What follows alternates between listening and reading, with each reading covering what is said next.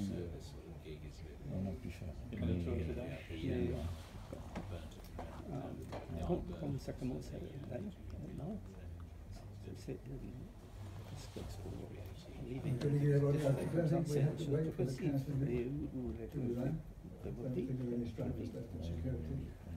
welcome everybody. My name is Hugh Dibley, the chairman of the Toulouse branch, and of course we had two extremely high-powered members of the Royal Aeronautical Society in the form of Iain GRAY, of course, was giving our lecture, and our president for 2016-17, Chris Atkin, who I'm sure will entertain all your questions afterwards.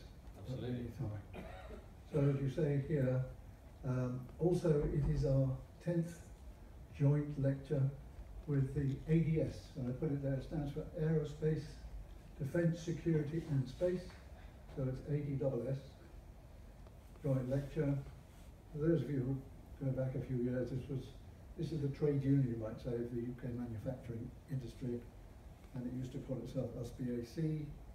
Our president of the Toulouse branch, David Marshall, worked for, he was the director for SBAC, and he arranged that we should have this annual lecture. And we're greatly privileged for Iain to come along to talk about the roles of university. Just to remind you yet again, those of you who've seen this before I know, is the Royal Aeronautical Society started in 1866, so it's now 151 years old. The main thing to remind yourself is that it was started to share knowledge, and that's why we're here today, based in London, and we have support from Airbus, who have refurbished the basement several times. And we now have some 66 branches in 20 countries worldwide. The Toulouse branch was started in 1991 by Gordon Paul, primarily. And we encourage you, of course, to join the main society, which you can do online nowadays. And we have application forms, probably not tonight, but we are now changing the name probably, instead of saying friend of the branch, to say we'll come Toulouse branch member. So that really is act of faith. You pay €10, which is just to help us with our expenses for travelling speakers. So we have Professor Chris Atkin here as our president. Do you want to say anything, Chris? Or? Hello everyone, and thank you for inviting me. So we then come to Iain GRAY, and I just copied this because Iain very kindly was talking to us 10 years ago. And those of you who think about Brexit are very happy to know that Iain is a Scot.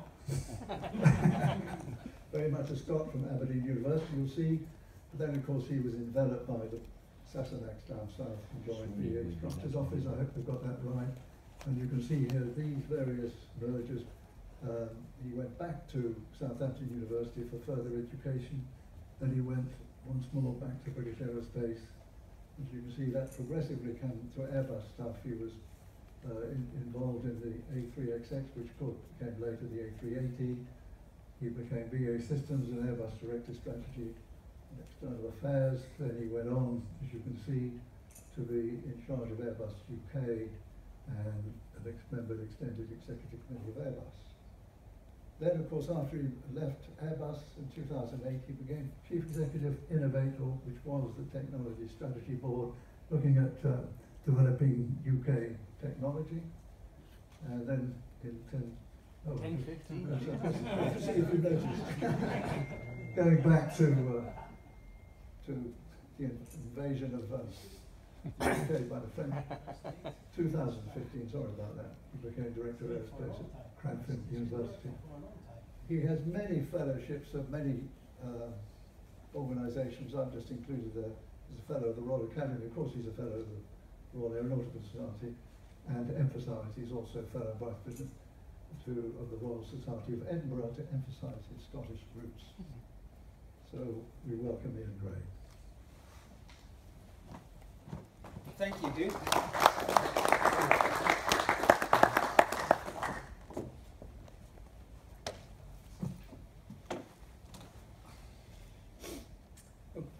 Thank you, Hugh. Can you hear me if I stand here? Yeah. I feel like I'm hiding under there. Thank you for the kind introduction. It's good to see some friends, former colleagues, here today. It's a great privilege to be asked. Very fond memories, Alan and Jeff, of working for you in this very building. And that little introduction about me, he reminded me of some jobs I had forgotten, long since forgotten about. What I wanted to talk to you about tonight is the role of universities. I've had a career where universities have been part of my life, virtually my whole working career. But I've been looking at universities through different ends of a telescope every time. I've looked at them from an industry point of view, I've looked at it from a government point of view, and now I'm part of a university. And I see it slightly differently, and I thought it would be worth just sharing with you the 2 years I've had in Cranfield University in particular, and the role that I think universities can play in shaping and defining future aviation vision. It was great just to see, I slipped this slide in actually, Hugh, after our conversation of coffee this afternoon. Very, very fond memories of the 10-year ago period as you described it, and working here in Airbus as part of the A380 programme. I know the A380 itself is going through some programme difficulties. The production numbers are not where we would all want them to be, but I believe that product is a real symbol of how we all managed to work together in a very different way. It's certainly my proudest moment was the 27th of April 2005 when the A380 took off for the very first time. And just one or two little pictures of my memories of it flying over the Broughton factory, flying with the red arrows, the wings, first wing being delivered from Broughton. Some very, very fond memories. So thanks for reminding me of that, Hugh. But really what I wanted to talk to you today was something a little bit different, the role of universities. I was prompted on this subject actually only 2 or 3 weeks ago. I was down in Toulouse for what was called the Airbus Global University Partnerships programme over in the new Airbus headquarters building, a magnificent new building, if I might say so, over on the former Aerospace site, if I remember the geography right. This was a meeting. There were about 30-40 people from across the Airbus system and 30-40 people from universities around the world that Airbus has formed a partnership with. And we were very privileged to have Tom Enders, the CEO of Airbus, come along and address us. Said some quite inspiring things to my mind about the direction of the industry. But there were two things that particularly sort of pricked my mind that I picked up on. One is, his basic premise was that notwithstanding that the industry, well, the Royal Aeronautical Society has just celebrated its 150th anniversary last year. In big picture terms, we're probably entering into what is the third revolution in aerospace. The first revolution being right back in those early days and the Wright brothers. The second revolution probably being towards the end of the 50s and the 60s and the introduction of the jet engine, the mid-60s, all the development work on Concorde. And what we've seen is a kind of natural evolution of all of those kind of capabilities. But now, with the accelerating rate of technology itself, we are on the brink of a third revolution in aerospace. And that kind of struck a chord with me. And the other thing he said was from an Airbus point of view. He said, as a corporate, as a company, we can no longer, he said, I, as CEO, can no longer be expected to know everything about everything. He said, we have to rely on our partnerships, whether that be industry partnerships or university partnerships. But it was the university partnerships that really struck a chord with me, because I'm not 100% convinced over my career that we have taken maximum advantage of the capability that exists in universities. So that's really what prompted me for this talk to say, so what is the role of universities? what I intend to talk about, a little bit about universities, what universities are involved in aerospace, maybe a couple of examples, particularly Airbus and Rolls-Royce, how they interact with universities. Talk a bit about the market and the main market challenges and where I think universities can play a role. And then talk about technology itself, technology both in an aerospace platform sense as we would know it, but also technology in a broader aviation kind of context, and then kind of conclude with a what next. I can't not draw your attention to the picture on the, well, what for you is the right-hand side of the screen, which is pictures, images of our new Aerospace Integration Research Centre based at Cranfield, a new £35 million facility. We've received the keys just 6 weeks ago. It was achieved with the contribution, some £10 million contribution from Airbus itself. So a very, very big part. Thank you to Airbus for its contribution in that centre. So universities themselves, I couldn't resist with our former president of the Royal Aeronautical Society, Chris Atkin, Professor Chris Atkin. Chris is a very esteemed scholar with industry background himself, from City University in London. And City University actually was the first university in the UK to offer an aeronautical degree. I think that was back in 1909. So universities have been part of the aerospace sector since the very, very beginning. Naturally, I'm probably going to focus a little bit more tonight on Cranfield University. I joined Cranfield University some 2 years ago. I went up and met the Vice-Chancellor of Cranfield University for a couple of dinners to discuss where Cranfield should be taking itself as an institution from an aerospace point of view, and got absolutely hooked on the capabilities that exist there. And if there was one thing that actually drove me to say Cranfield is where I want to work, it was probably this picture here. Cranfield is the only university in the UK, I believe it's the only university in Europe that owns its own airport and its own runway.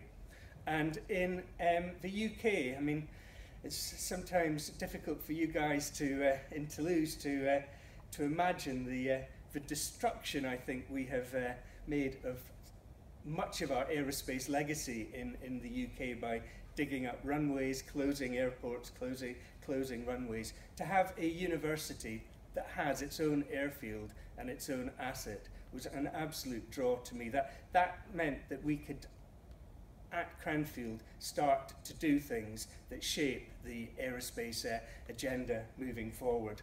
It's not a huge runway, it's an 1,800 metre runway. Somewhat embarrassingly, in Toulouse, at the end of a runway, there's a Boeing 737 parked, which was an ex-British Airways 737. When Tom Williams came and visited Cranfield, I said the good news is, because that aircraft is parked at Cranfield, Airbus now have 2 extra Airbus in the British Airways fleet, so there was an upside from an Airbus point of view. But that's the size of aeroplane we can bring in to Cranfield: 146s, A320s, 737s, as well as the general aviation market.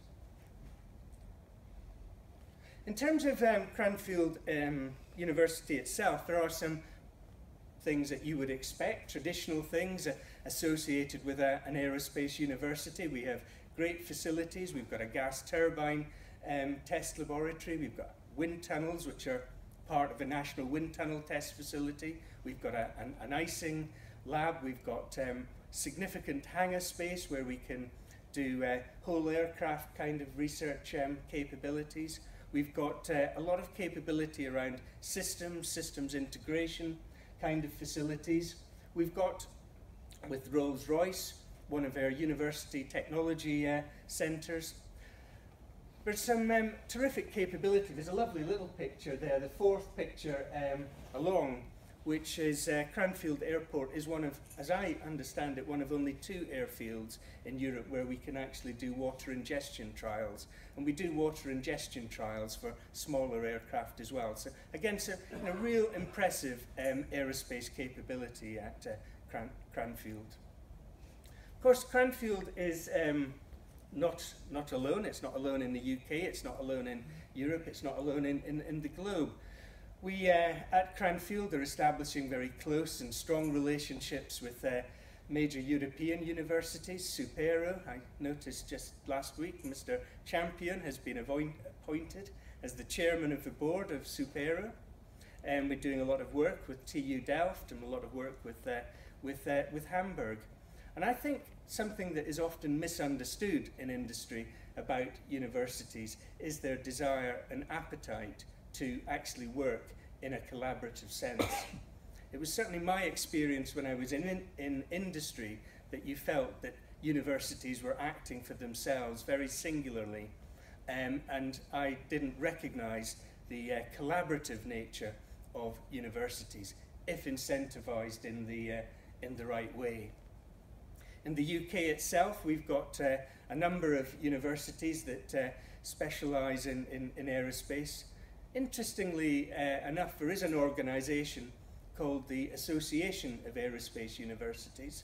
When I did a bit of research into that, it doesn't, to my mind, necessarily have the big players that I would expect to see in an association of aerospace universities. But again, it can reinforce the collaborative nature that universities can have if you incentivize them in the right way. And in a global sense, then working with the likes of Singapore, NUS, Nanyang Technology University, working with China, Beihang, Shanghai Jiaotong, working with the US, Virginia Tech, Georgia Tech, MIT, Caltech.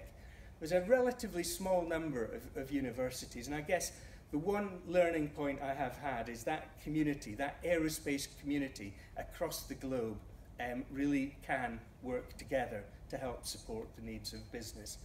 Again, I would say if incentivized in the right way. So what is the role of universities? I mean, there's a fairly conventional and well understood role of universities: the teaching and the learning side of it, the continued professional development side of it, the executive development side of it, the research that goes on across universities. But I think, in a mindset point of view, one of the big transformations in universities is that universities have started to recognise the economic role that they create in society, that they play in society, the economic role in supporting business and industry in a productivity sense.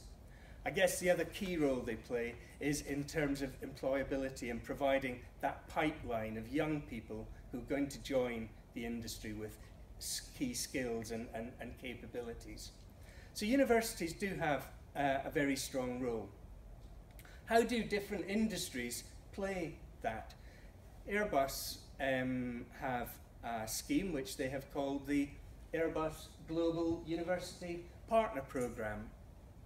This particular programme is more focused around employability, how the company reaches out to universities for future employees. It has, however, moved into the sort of area of innovation, and people like Jan Barbo at Airbus are very closely involved in the Airbus Group University Partnership Programme. Airbus's programme is in place with a number of universities. I think it's about 15 universities from across the globe. Singapore, I think there's a plan for India, the US, Georgia Tech, in Europe, certainly the universities are listed: Supero, Hamburg, TU Delft, and others. And in the UK, there's about 4 universities that are part of the Global University Partnership Programme: Cranfield, Manchester, Bristol, and Imperial, I think, is the 4th one. So it's quite interesting to see how Airbus have established a formal relationship with universities through its global university partner program. In terms of some of the examples of the kind of activity that get run, I'm staggered actually how few colleagues I know inside the Airbus system itself were aware of the Airbus Global University Partnership Program. Most of my engineering colleagues have never heard of it. So I think there's a bit of a job to be done inside the company to promote that kind of relationship. But one of the things they did, which was a real success last summer, was they ran an innovation summer school at TU Delft, and they brought students from across those preferred universities together. About I think there was about 50 students, and they ran a sort of a one-week hackathon, which actually was challenge-led. It was about developing a UAV that could fulfill a particular mission. And I think it showed again the inspirational role that a university working with a large company defining a challenge and inspiring the students to achieve that was enormously successful, and I think a really good model of how a large company can interact with universities on an employability perspective. At Cranfield itself, we celebrated our 70th anniversary last year, and we had a festival of flight, and the Airbus Global Partnership Programme was part of that.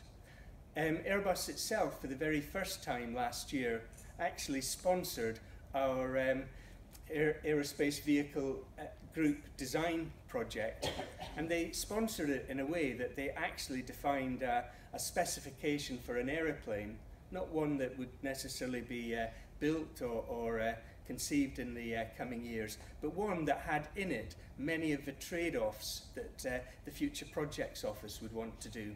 And so they were able to use the students inside the university to carry out various technical trade-offs and feed that back into the Airbus Future Projects Office. So that for me is just an example of one company, a very relevant company here in Toulouse, and how they interact with universities. Another example, very significant UK engineering example, is Rolls-Royce. And Rolls-Royce have established a rather different model in terms of how they interact with universities. And the Rolls-Royce model is much more based around research and research concepts. I include in the diagram here a quote from Rick Parker. I'm sure a number of you know Rick Parker. Rick retired from Rolls-Royce at the end of last year, but he was their technical and research director. He's still, I think, chairman of Clean Skies. Rick had a vision and a model which was actually one that said, rather than Rolls-Royce having its own corporate research centres, it would rely entirely on universities to develop its research. And Rolls-Royce set up what was called a University Technology Centre model.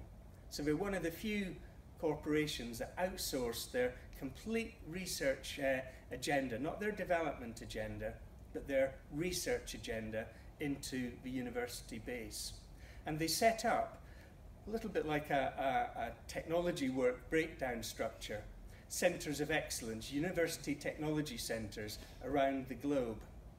They have a university technology centre again in Singapore, they have ones in India, they have a couple in the United States, they have a number around Europe, and a number inside the UK itself.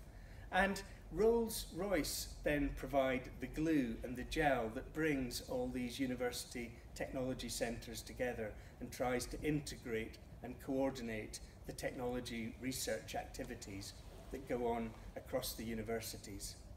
Cranfield has a university technology centre in performance engineering. Also in line with Cranfield's role as an integrator, Rolls-Royce are increasingly looking on the research side for Cranfield to act as an integrator of their research.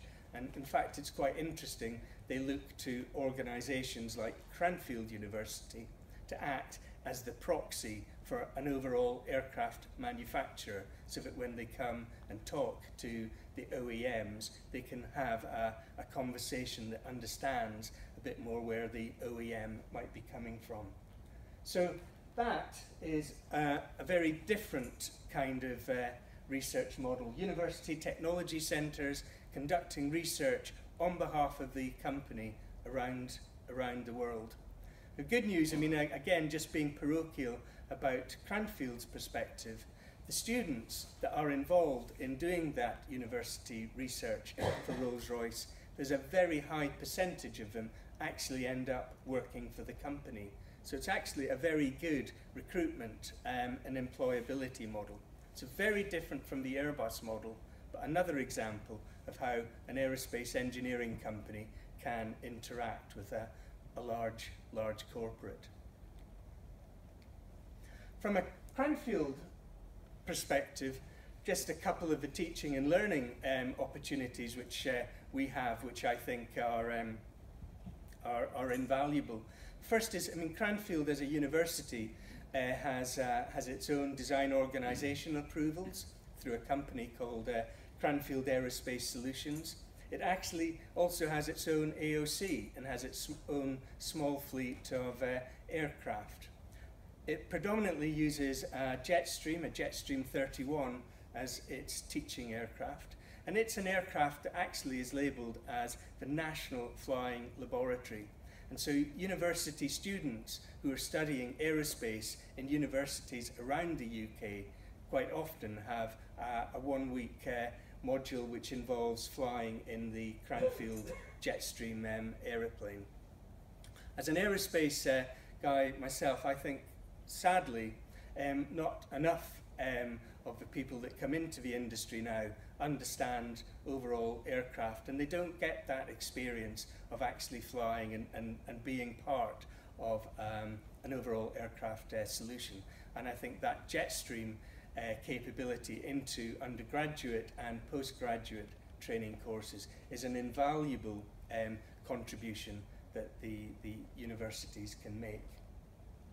The other aspect of Cranfield's aerospace agenda, and it was interesting, a couple of people spoke to me just before we started who were either students who had studied at Cranfield and done the overall aerospace vehicle design group project, or indeed had sons or daughters who had done the module at Cranfield. And what we try and do at Cranfield from a university perspective is emulate the way industry would work together. So we specify we produce an initial specification for an aeroplane, and students spend about 6 months in a group of around 60 to 70 students, broken down into natural work teams with a work breakdown structure to develop that aeroplane up to a standard that in industry terms would be like close to an authorization to offer kind of point, but with some fairly detailed engineering structures, systems, drawings behind it, a business plan behind it. And the group actually works in a self-managed kind of way, with project management, teams looking after structures for different parts of the aeroplane, teams looking after the avionics, people looking after the power plant and propulsion side, or the landing gear side. So it's a very good way of actually the university sort of emulating that overall industry way of working. The most recent project, we've in fact just last week concluded the last round of our aerospace vehicle design group project, and the specification for that project was a hybrid electric aeroplane, some very distinctive features which you can see from the diagram itself. It was a hybrid electric, but it was rear fuselage, high-mounted engines. It was an elliptical fuselage. It had sufficient batteries in it for around about 150 nautical mile range, and the students worked through structural trade-offs and systems trade-offs. So again, a good example of how the university is preparing students for industry for tomorrow. And in industry itself, not many people have the good fortune of working at an overall aircraft level. Many people spend many years becoming detailed specialists in certain areas. So that opportunity to see the overall aircraft and how it works is a great opportunity. So that's just a sort of little introduction about universities, the type of universities that exist, and some examples of how we interact with the sector. Just changing gear a little bit now, just a small bit around the market and some of the grand challenges that exist, and how universities can kind of get engaged in that. You need no introduction to the fact that a key focus over recent years has been around productivity improvement, about achieving ramp up of production rates. Sometimes people forget just how much innovation has gone on. The general public, going back to Tom Ender's third aerospace revolution, a lot of people do hold that perspective that not a lot has changed over the last 25, 30 years. You still have a cigar tube as a fuselage section, but actually when you look at what's gone on in an aeroplane, there is terrific innovation. And I think just these pictures as Boeing and Airbus side by side, and you look at the wings and the innovation and the difference that those wings have compared to the wings of even 10, 15 years ago. There's enormous innovation gone on in the industry. The market, however, the market continues to grow very, very significantly. I think by 2034, the market's expected to double again in size. These market projections, which are IATA produced, I think they're quite nice in that they just show from a geographic, a density point of view, just what that growth in air traffic really means.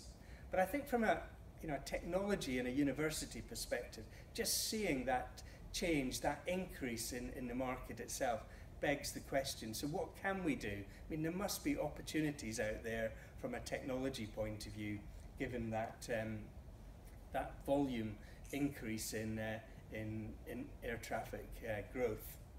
And sure, the success of the 320 size, the 737 size aeroplane, nobody could have envisaged, I certainly wouldn't have envisaged the production volumes of those aeroplanes. I remember the government launch investment case for the A320 assumed a lifetime sale of around 650 aeroplanes, and we're now producing nearly 650 a year. It's absolutely incredible.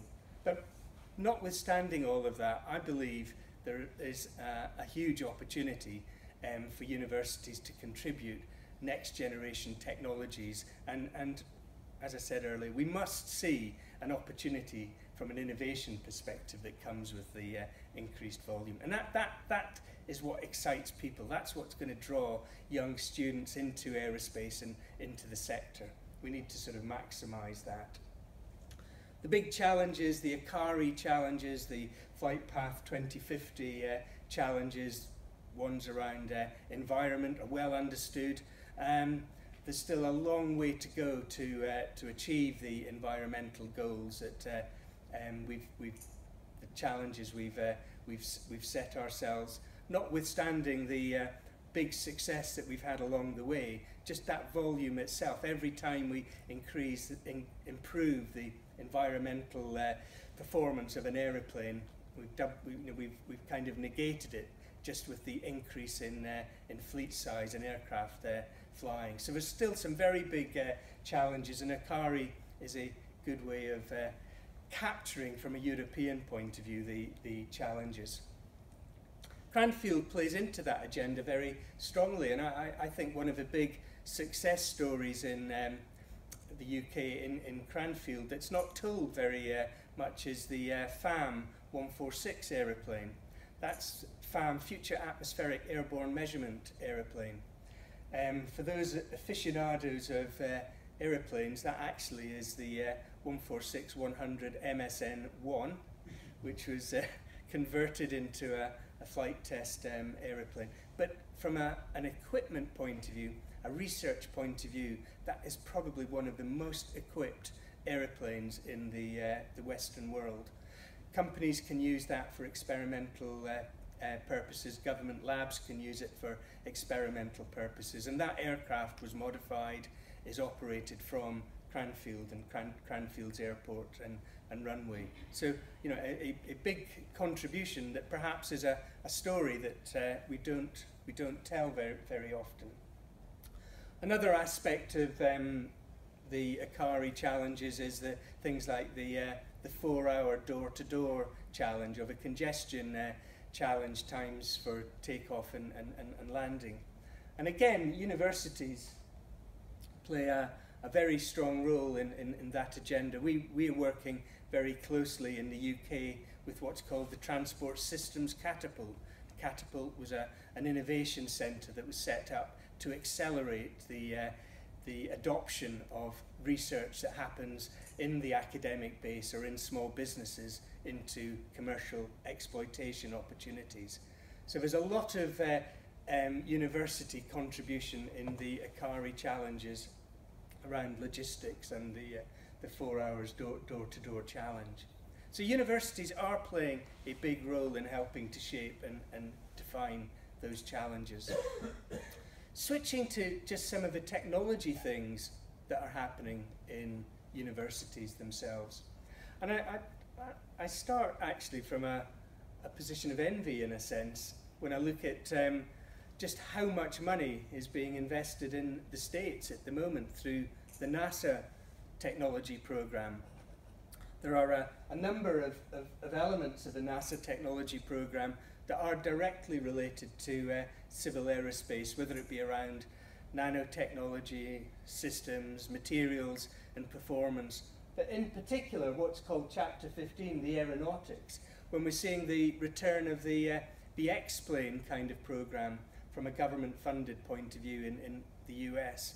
And Europe somehow has to get its act together to respond to those challenges. There are, I think, 4 different X-plane concepts that the US are progressing. I mean, I guess it's all slightly subject at the moment to where the current US government takes its science and R&D budget. But this year alone, the expectation was they were spending some $790 million, and over a sort of 10-year program, it was something like $10 billion they were investing in their X-planes. So we need to do a lot. We need to respond quite strongly to that challenge, I believe, in Europe. There's a number of projects that are going on that universities are engaged in, and some of them are, I think, likely to succeed. Some of them, I think, are much more difficult. I think supersonic falls into the category of being much more difficult. I'm not convinced that in our lifetime we'll see a next generation supersonic. It's somewhat sad to think that in 2019, just 18 or 19 months away, we'll be celebrating 50 years since the first flight of Concorde. And you know, that was a remarkable technical achievement, and it does seem to me that we've kind of gone backwards in that regard.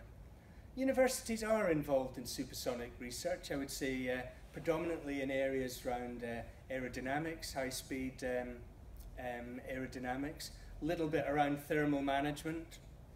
There are a number of projects that are out there at the moment. There's a Lockheed producing supersonic demonstrator as part of the X-plane program. There's Boom, who are promising to fly a demonstrator program, I think, in the next sort of 18 months, 2 years, and have a small, I think it's a Mach 2.2 aeroplane flying with passengers by 2023. There's a particular picture there of a Mach 1.4 supersonic. My personal view is that supersonic comes around every 10 years in terms of people examining the art of the possible. I'm not convinced that it will happen, but universities should be playing a key part in some of the fundamental technologies around that. In the UK we have projects like reaction engines, a hypersonic project, remarkable engineering technology behind the engine itself, and the key secret to that is the cooling, the technologies that can take temperatures at say 1,000 degrees down to sort of minus 150 degrees in something like a 20th of a second. I think it's a terrific engineering sort of capability that's been developed, and in a military sense I can see very, very strong interest in it. But when people start talking about that in a civil aerospace sense, or using that as a platform for hypersonic civil projects, I don't think that's going to happen in our lifetime again.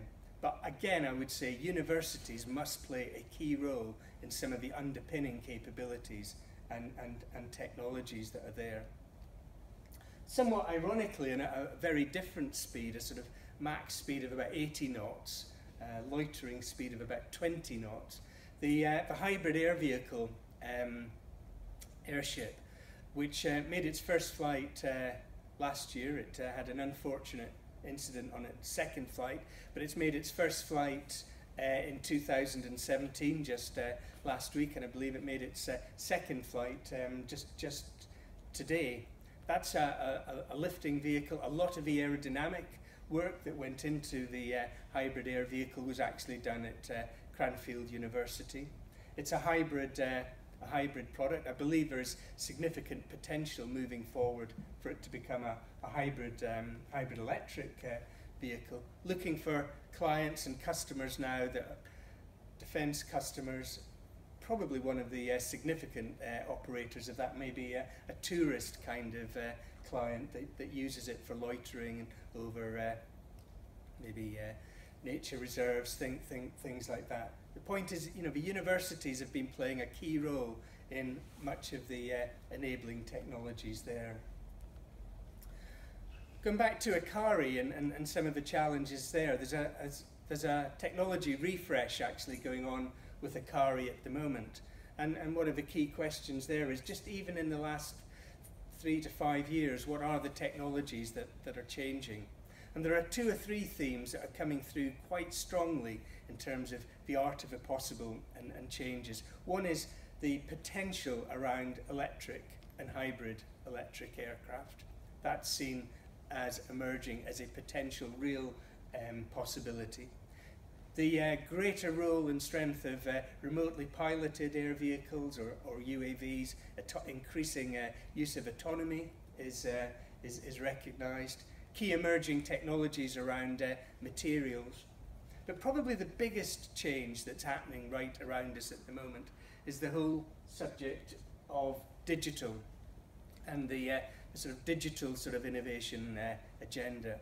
And I think, again, universities have played a very strong role here. I mean, it was within a university environment that the World Wide Web was kind of established, working with defence agencies. But if you look at that world of digital now and the connectivity between different parts of the environment, different parts of the infrastructure exist, the possibilities around digital, I think, are probably the biggest game changer as we move into the next generation of technologies.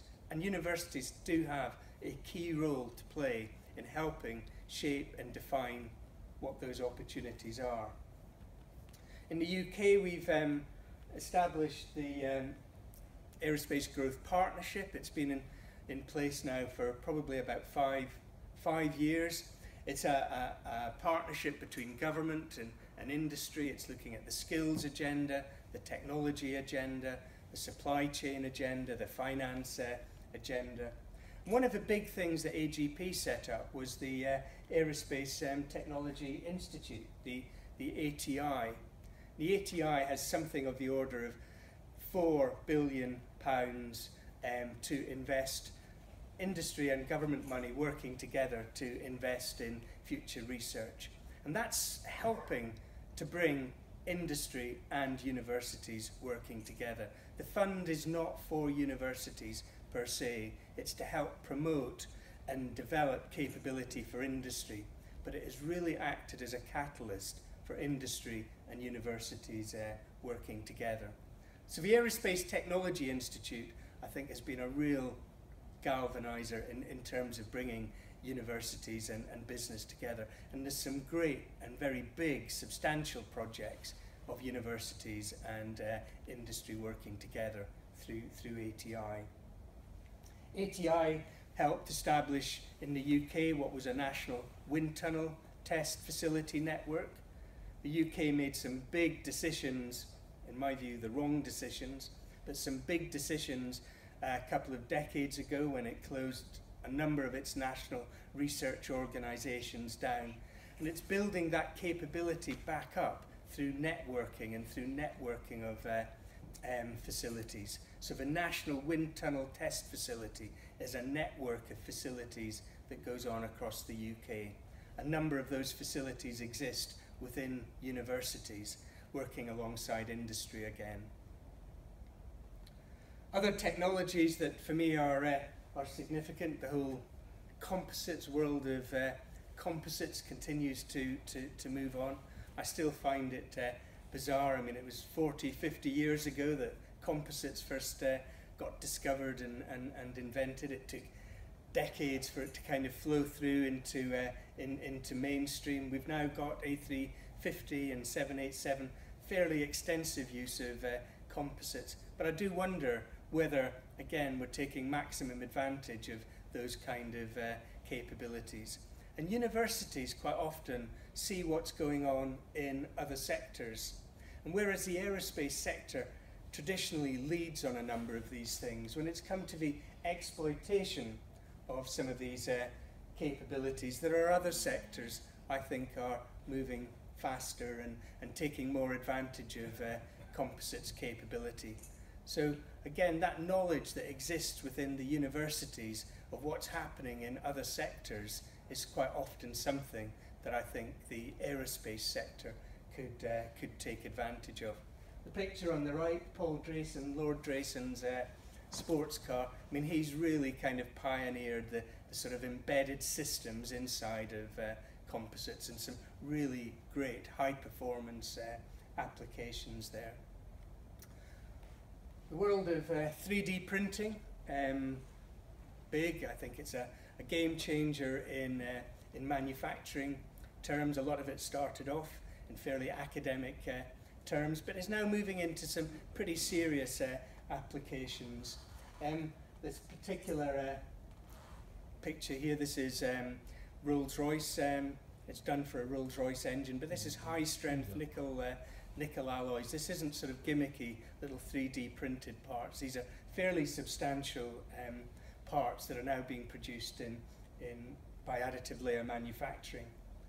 At Cranfield, the kind of capability that we're really developing and leading the way on is wire and arc welding, 3D printing, to produce large parts where traditionally from a forging point of view, the buy to fly ratio is very, very high. We probably throw away 85–90% of the part. The part on the left was a trial part for I think it was a landing gear forging. The equipment on the right hand side we put in place at Cranfield University, and it developed what was the world's largest 3D printed part. What we're seeing from a technology point of view is, particularly through some of the processing that we do in real time alongside the deposition of the material, the cold rolling, is actually giving us material properties that are greater than the forgings themselves. So not only are we significantly improving the buy to fly, but we're also actually getting some fairly substantial material benefits coming from it as well. So I think that's a technology that's being developed in Cranfield, and we're working with a number of big companies on that at the moment. We have a new miracle material coming along, graphene. I'm actually a slight conflict of interest. I'm a non-exec director in this company called Versarion. Versarion's establishing itself to become the UK's #1 graphene player. But the links to universities there are mainly through acquisition. This company's acquired a company in Cambridge, Cambridge Graphene. It's acquired a company at Manchester University where a lot of the graphene discovery happened, a small company called 2D Tech. And the applications of graphene, both in terms of embedded graphene in composites and providing structural strength properties per se itself, and also I think in particular where I see big applications for graphene is around battery and battery technologies. So again, university developing science and research, that being exploited through companies, small companies, those companies being acquired and becoming the engine of growth for the future, is a good model of how universities can work with business. CPI, the Centre for Process Industries up in the UK, has been working on OLED capability with some of the universities in the northeast of England, looking particularly in aerospace terms at being able to use large flexible screens for windowless aircraft or back of the seat entertainment kind of capability. We're doing a lot of work at Cranfield around automation, working with Airbus, looking at humans, working together with robots on various wing assembly capabilities. The university, surprisingly enough, has about 12 of its students permanently located out in Airbus factories in both Bristol and Broughton. So again, a good example of how a university can work very close to the technology readiness levels being adopted inside industry. Another new technology, I remember years ago, the first sort of introduction of OHM's, operational loads measurement, which I guess was the forerunner of the kind of capability we're now seeing with vehicle health management systems, where real-time information is being analysed, not just from a diagnostic perspective, but from a prognostic perspective, and being passed back to service centres. And we're starting to see technologies that look at aircraft healing themselves. So again, a combination of digital kind of capabilities alongside the more traditional experience inside large OEMs, bringing new capability, and the universities themselves being a key driver of that technology. Cranfield's been involved in a number of demonstrator projects. The Astrea aircraft, the Jetstream aircraft in BAE Systems colours there, was the very first aircraft to fly as an unmanned aeroplane. It had a surrogate pilot sat in the back of the aeroplane. That aeroplane was modified at Cranfield. It was flown by a Cranfield University pilot, sat in the back seat. So a really good demonstrator example of where a university can play very close to industry technology levels. Two demonstrator projects that Cranfield has been involved in over the last few years, which I found fascinating and really interesting. This one here, Flavier, was an £8 million demonstrator project. It was done with 7 universities all working together, and Cranfield was the prime integrator. It was a UAV demonstrator, but from a technology point of view, its real first was it was the world's first flapless aeroplane. It was fluidic device controlled through the engine offtake, and it was the Coanda effect that actually was used for both lift and roll control on the aeroplane. That was a demonstrator project that successfully flew, built, brought together at Cranfield. The demonstrator on the right was the NASA flying wing concept, the X-48B. Cranfield acted as prime contractor for that flying wing demonstrator project, and we had Boeing as a subcontractor to a university. Amazing to think that a small university had a major company like Boeing acting as a supplier to it. That successfully flew. Cranfield actually did not just the development of the flying wing demonstrator, but it carried out all of the flight test program in the deserts in the States. In fact, there were 2 aircraft built, and that whole project stemmed from a student that had worked at Cranfield and had done a flying wing demonstrator project as a design group project. So it was a really good example of how a student had taken an idea from his initial classroom ideas all the way through into a multi-million-pound demonstrator program. Sorry, I probably wasn't showing you the right picture when I described that. UAVs, very big opportunity I think around UAVs. I'm seeing Airbus starting to do a lot more work around UAVs. Cranfield has established itself as a UAV centre of excellence. It's doing some really quite interesting things around hybrid hydrogen fuel cell UAVs, around beyond visual line of sight capability. The picture on the right was a very futuristic UAV that was a spherical UAV that could be launched from the person. It could roll along the ground. It could fly. The universities are doing some pretty amazing things. And I think companies keeping an eye on some of the capabilities that are being developed is a big challenge. And UAVs is an interesting subject because it's not always clear where the application's going to be or where the leadership is going to be. Increasingly we're seeing the use of UAVs at Cranfield. We have UK leadership in soil science and agri-tech, and there's an enormous application for UAVs in the whole world of agri-food and agri-tech.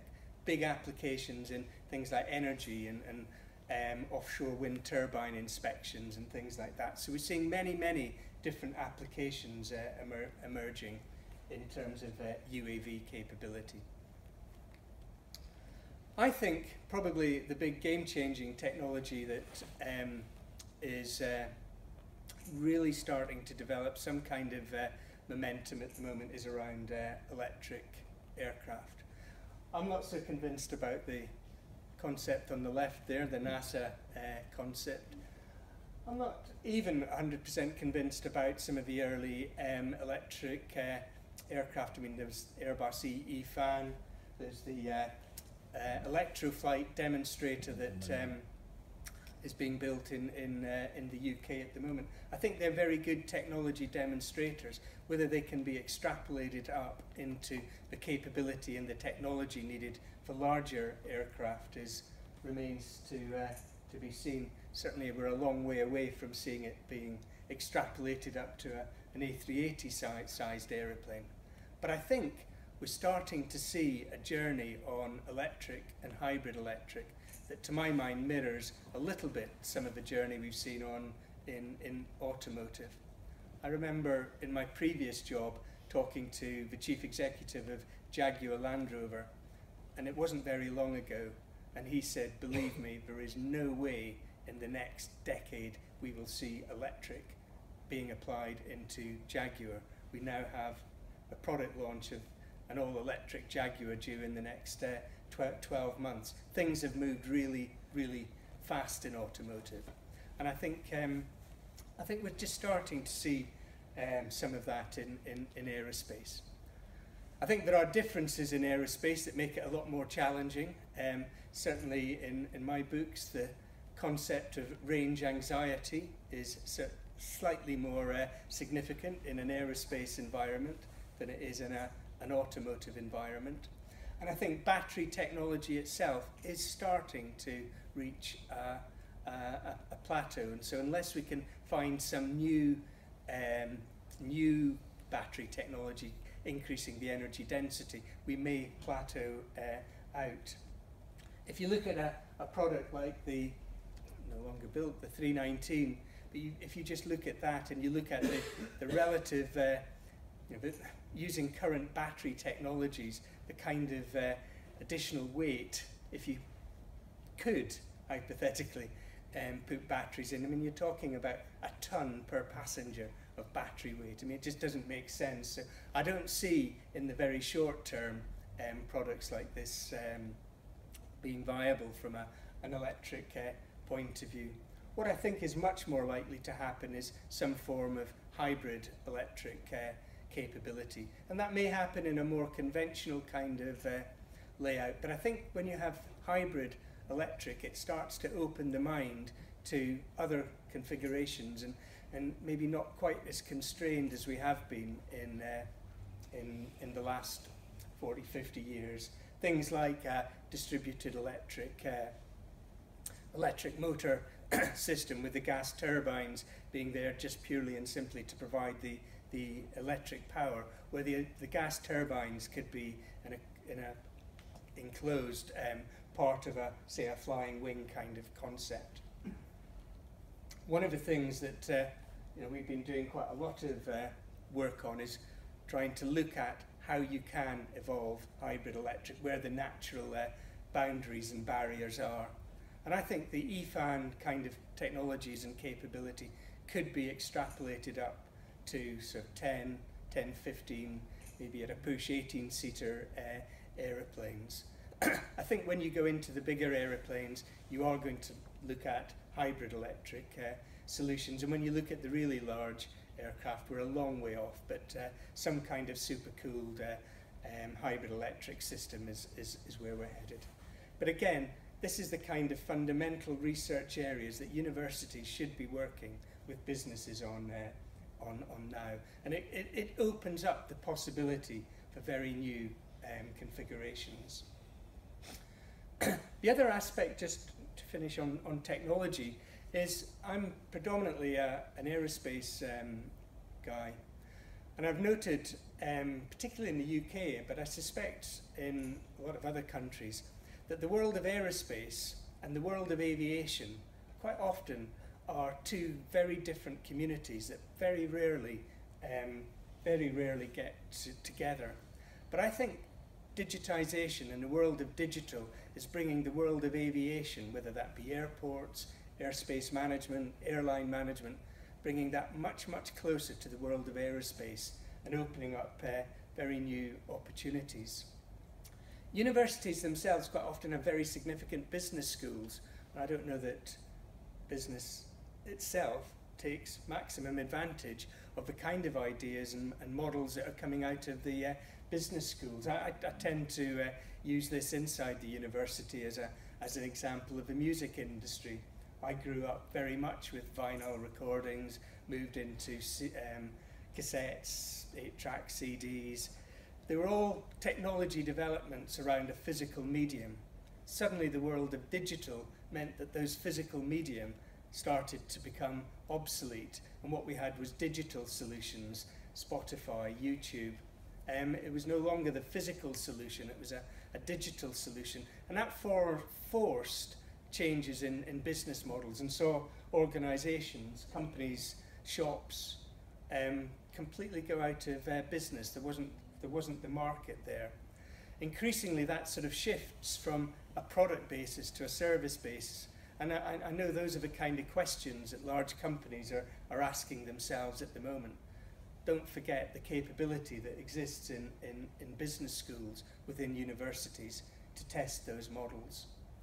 The strategy that I've developed at Cranfield is one about defining and delivering not just the aircraft of the future, but the airport of the future, the airspace management of the future, and the airline of the future, the 4A's, and that kind of is governing the technology developments I'm looking to establish at Cranfield itself. And that draws us into CESAR, the joint undertaking, looking at new flight management procedures. It looks at new virtual control tower type of environments, the integration of unmanned vehicles with manned vehicles. So there's some really exciting technology opportunities in that universities are engaged in. But at the other end of the spectrum, there's some quite simple things where actually it is remarkable to think that we put all this technology effort into aircraft, really high-tech aircraft, and yet the likes of British Airways would say they have on any single day of any year at least one aircraft out of service down because a baggage truck or something has driven into the aeroplane. And yet the solutions, the technical solutions in terms of autonomous ground vehicles and things like that must be there to allow different kind of ground-based solutions. And this picture here, which I just find fascinating, again, that in that world of autonomy, when we're talking about autonomous vehicles, driverless vehicles and things like that, and yet when you look at when an aircraft lands at an airport and all of the vehicles are driven there, and the opportunity to introduce sort of autonomous technologies into the ground handling at airports must be a very significant opportunity. And that's something at Cranfield we're very keen to help and try and develop. I talked a bit about vehicle health management, and again I think there's some very significant opportunities in terms of digital, this sort of move from a product focus into a service focus. Some real opportunities that universities are working on at the moment. And who knows, you know, where the world is leading us to and who's going to be responsible for what. Universities can stand back from the current industry arrangement and look at how things may develop. And with that 4A's, aircraft, airport, airspace management, airline of the future, what we're trying to develop is at Cranfield, I've put a big bid together for a new digital aviation research technology centre that will bring all of those attributes together. I'm hopeful that we'll get a positive result. The UK government's somewhat surprised us all with its decision to host a snap election, and all announceables are kind of held pending that general election. But I'm hopeful that the other side of that, we may see the announcement of what I've called DARTEC, our new digital aviation research technology centre. And it's a sandpit in terms of airport of the future. It will bring airport equipment providers in. It's a sandpit that will allow OEMs to look at the interaction of products and platforms on new airspace management capabilities, and looking at new things like ground handling facilities. It brings it all together. Some very exciting technology developments in aviation, as well as the technology on aerospace itself. So, you know, what of the future? Well, who knows? I mean, airport of the future, I've seen some spectacular images. Recently, a big round airport where aircraft go round. I don't know if that will happen, but you know, we're seeing huge developments in China, Singapore. In the UK, we've got Heathrow runway 3 developments, which I think is a game changer. From a platform point of view, who knows? I mean, again, Airbus have been strong promoter of air taxi kind of concept, an unmanned helicopter kind of concept, biomimicry. Who knows what the aircraft of the future may look like. My sort of key message really from tonight, and Tom Williams had a feature article in the London Evening Standard just 2 weeks ago, where he was promoting very strongly the need in the UK to maintain and build pipeline for future engineers.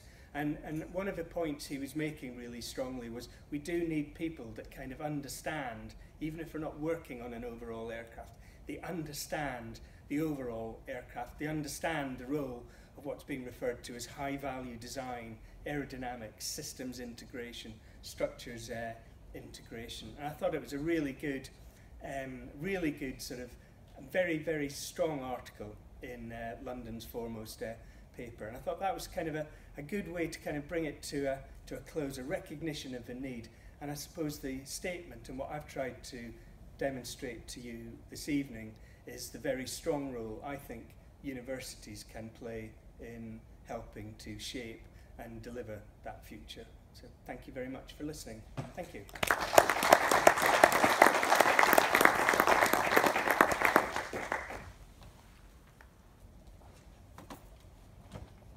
You, am I handed back to you, or do you want me to take any questions? Surely lots of questions. I'm more than happy to ignore difficult questions and answer easy ones. Any questions? Any?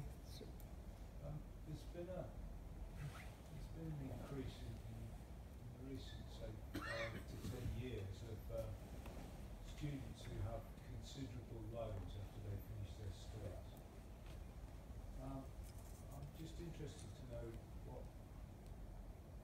what you might think about that, and how we can, if industry you think would have a role in trying to help with that kind of funding, and what kind of collaboration could go on there, because I think it's a very concerning development. I mean, it's a little bit outside the scope of what I was talking about tonight, and essentially it's a government policy issue in the United Kingdom, particularly at undergraduate student level, and it's easy to contrast the situation. When I left university, at a whale of a time, I loved university. I wouldn't say I left debt free, but the debt was largely of my own making. It was doing things that I'd enjoyed doing, and I joined industry, and it was great. You see students now leaving university with student debt, mounting up to very significant sums of money, £50,000 plus. And I mean, my personal view is, I mean, it is a constraining thing. I think from a UK point of view, you combine that with some of the changes around pension policies and things at the other end of people's lives. It's a pretty tough life, that working life that people are entering. So it's a policy question whether you think it's a right thing or a wrong thing. Personally, I'm not convinced of it, but the fact of the matter is it exists, and it does, I think, create a very different environment for the students leaving, particularly undergraduate, and going into industry.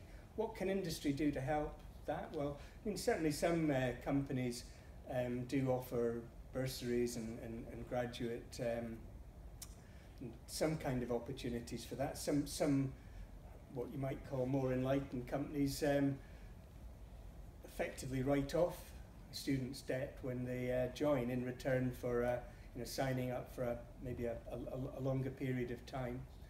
I think one of the other big changes that's happening in the UK is a focus on what's referred to as the apprenticeship kind of programme. And as of the 1st of April of this year, in the UK, every company with a turnover over a given amount, it's a relatively small amount, have to pay a levy into what's called an apprenticeship levy fund. And that's to encourage people to take apprenticeship training. And that apprenticeship training has been extended up into university and a master's kind of offer.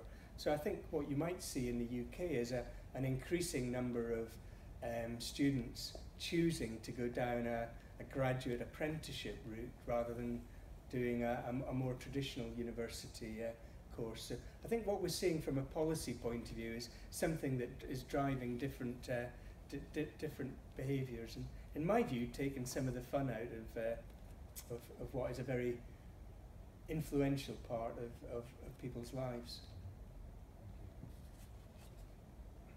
Alain. Yeah, I have two questions. One remark and one question. One remark is related to my experience working with a university as industry, where I found difficulties in solving first the time scale of making a study with university, which very often was not in the right piece with the time of the program development, because of the scholar timing, the shortage and so forth. And when I made some good trial with Toulouse University, the time of getting on the paper the result I was looking for was about 3 times what I was after. Because I was explained by the nice professor that there was the holidays, then the changing of the student making the similar studies and so forth, and it was quite horrible. To that was combined as well the difficulty of the lawyers and so about the industrial properties, and it was a shame, awful. So, and I say, well, we have to solve that. So, my remark is that probably you have succeeded in Cranfield when you have a contract with industry. You have succeeded to solve these issues, and please let me know how. The second question is more difficult. It's about the Brexit consequences. Of course, allow me to write that as a French fellow. It was extremely sad, but I understand the feeling of the population. But in our life, in our where we work together, we develop together, it's quite sad to see that happening. So probably you are working with schemes for resolution in the negotiation which will be starting, for taking aerospace in a given approach, with the role of research activity with Lctre, which you have mentioned, with the need in Europe to be strong in front of the bigger competitor as well. You have mentioned, I have picked up the European role, so you are still with us. We are together. I feel that, but you need to work with these schemes accordingly. So I mean, just a few remarks back. I mean, the easier, maybe not so easier, first question.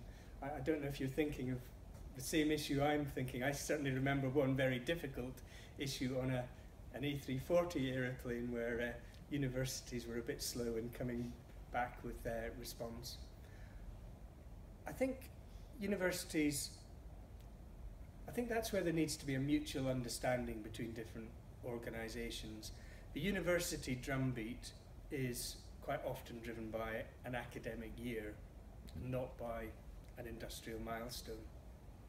Cranfield's solution to that is effectively we've put in place a company, Cranfield Aerospace Solutions, whose objectives and performance measures are driven by an industry drumbeat rather than an academic drumbeat.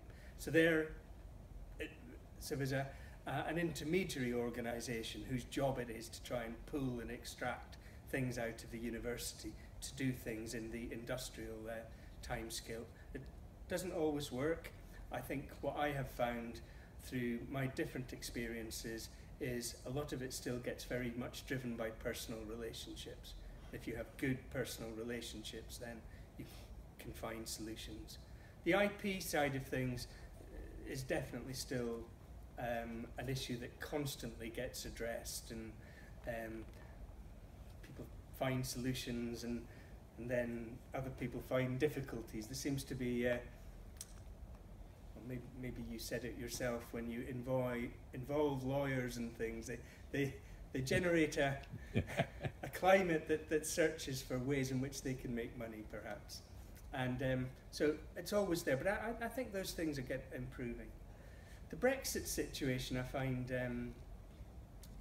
again, on a very personal perspective, I have been very fortunate through my career to have worked inside the Airbus system, which has kind of transcended different countries, and so the cultural diversity, the working together is something I'm very, I think hugely stimulating.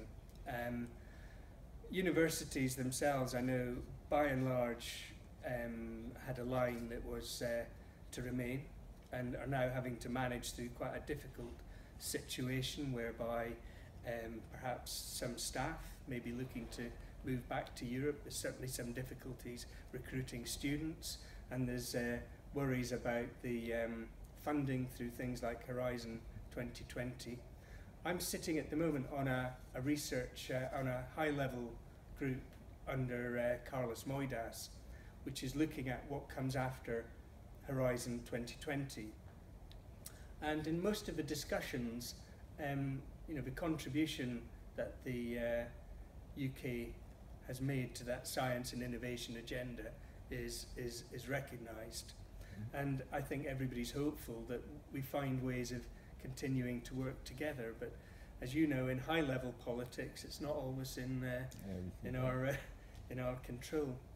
From an aerospace point of view, what gives me optimism is that I think aerospace has, for decades, transcended national boundaries, company boundaries, and I think where there's excellence and centres of excellence and capability, we have to find good ways of working together. So I know there are issues and difficulties, and the same Mr. Williams, who talked about high value design, talks quite vocally about some of the Brexit issues for as it affects companies like Airbus. But you know, I'm hopeful. There's a community that's grown up and loves working in a collaborative environment, and we have to find good solutions to work together.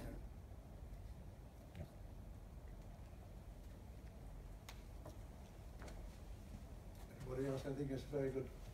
Oh, we have one question there. Account. Thank you. My question is about business arrangements.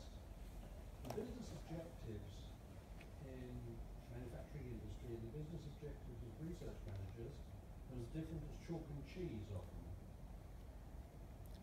In industry, the objective is to do the research so that you can get a better product out of the door in a reasonable time scale. Whereas the research manager's objective in academia is to demonstrate that more research is needed so that he can keep his team together. How do you find marrying this research chalk and research cheese? Yeah, I mean, I think that's a perception, and it's true in some circumstances and less true in others.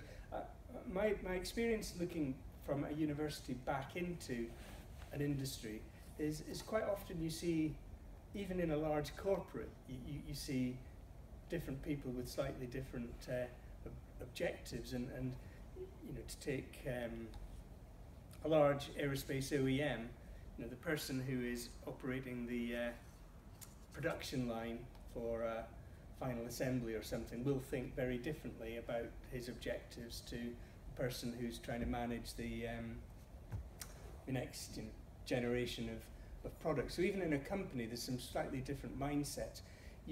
Your argument would be, yes, but they're all still with the company objective of exploitation and commercialization in mind. I think you would be surprised, in universities you will also find that there are researchers who are very much at the science end of the spectrum, and who believe that if you don't have just pure science, then things won't emerge. You know, you have to have that. But there are also people in universities that are much closer to the business way of thinking, and actually what gives them more joy than anything is seeing their research work being exploited. It gives them a real thrill to see that. So I don't think it's quite as black and white as saying industry thinks like that and universities think like that. I think it then comes down to people and you know, finding the right people to interact. Certainly at Cranfield University, the reason I joined is because I think there is a strong recognition of the needs of industry, and the academics want to play their part in solving industry problems. So it probably doesn't answer your question in a total sense. I just think it's not quite as black and white as you describe. Thanks you. have any more questions? I think Just one very quick question. I was born in Southampton. I thought Southampton was an aerospace university, and there's no mention of it. Well, there was a mention of it actually. Where you went to it. I went to it. But that's being a little bit flippant. Southampton is a strong aerospace university. There was an implicit mention to it when I talked about that in the UK there's this association of aerospace universities, and my observation, which I said, was actually I think there's a lot of big universities not on it, and Southampton would be one of the ones I was thinking of when I said that. There's some very, very good aerospace folk have graduated at Southampton, and you know, they play a very, very strong role in the sector, and they do have one of the Rolls-Royce UTCs as well. Okay. So it wasn't a deliberate omission, but a good observation nevertheless. Thank you. And of course the Spitfire is born there. Yeah. so. Well, I think what we have to do now is just to thank you very much. We have yet another anchor to give you. Do you remember that? Which I came did from remember it Bill Ford? from Bill Ford, yeah. Bill Ford. Anyhow, There's a it's memory. changed, but I know, or else we can find you with something else. Well, thanks very much indeed, Ian, for a superb. Thank you very much.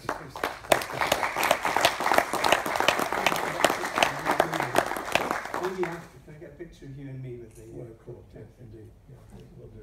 And Thank of course, you. we actually do them in, well, before you probably got your name on it immediately. We have, due to economic circumstances. You'll be glad to know these come from Glasgow. And we get them in the box. It's the old alliance, isn't it? So, just going on to our future programme, all we have the rest of this year, of course, is our annual dinner, which is coming up on the 9th of June, Friday the 9th of June, and we encourage many of you, if possible, of course, to come along. It is at the Château de la Roque. You know, that's about 45 minutes drive. I know some people find it a little difficult, but with the bypass and things, I think it's getting better. Just to go back to there, we have the Hamburg branch coming along. They're having a visit to Toulouse, and 50 of them, we hope, will join us at the our dinner. And Richard Smythe is providing a speaker, we hope, who's going to talk about drones, but we won't know about that definitely until tomorrow. Is that right? Final confirmation. What? I need final confirmation from him. Yes, anyhow, well, thanks to Richard. He's a famous man. He's running between Toulouse and Paris, you know. Aha. It's a great guy. Okay. We can get it somewhere. Well, we hope just to, as I said, have somebody to talk to us, which Richard is very kind. And Richard, of course, is the chairman of the Hamburg branch. So that's to remind you of our annual dinner, and we'll be publishing the menu very shortly. It'll be on our website, and we can only register for one program at a time. So once we finish with you can register online for the dinner. To remind you here that our forthcoming program is on our website. Our next lecture, of course, is on the 19th of September after the summer vacations, and you have our website, pretty primitive, I'm afraid, but just give the information, and a much more comprehensive website, of course, in the Royal Aeronautical Society website. But in the meantime, we can just wish you bon vacances, and we look forward to seeing you again, if not in June, at the Château de la Roque in September. Thank you for coming tonight, and of course, thank you, Ian, for a superb lecture tonight about universities, and thank you again for our esteemed President, Chris Atkin, coming along, who you can now talk to about the work of the Royal Aeronautical Society. Thank you again for coming. I hope to see you soon.